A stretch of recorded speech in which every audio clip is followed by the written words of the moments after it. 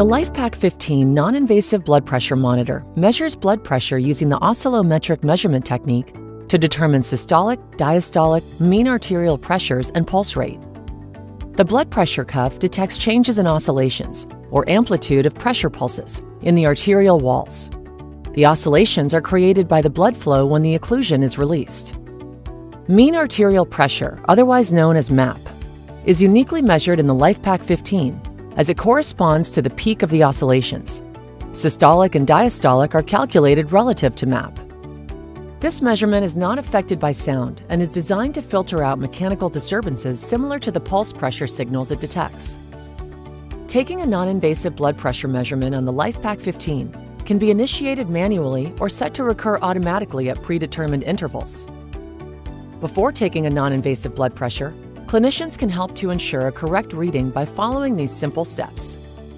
Ensure that the patient's clothing sleeve is not rolled or pushed up tightly, as that can create a tourniquet effect above the blood pressure cuff. Make sure to select the correct cuff size.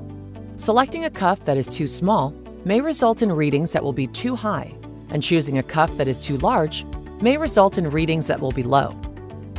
Always align the artery index over the brachial artery and ensure that the index line is within the range indicator on the inside of the cuff. Place the cuff 1 inch above the elbow.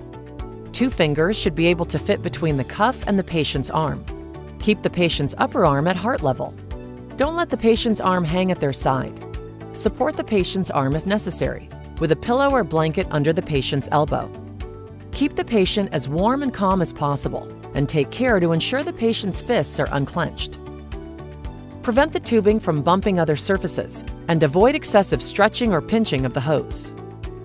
Ask the patient not to move or speak during the procedure. Similar to ECG monitoring, high motion and/or vibration environments, such as rough or bumpy roads, can interfere with NIBP measurements. Non-invasive blood pressure is an important clinical tool to be used in addition to patient assessment. Care should be taken to assess the patient at all times.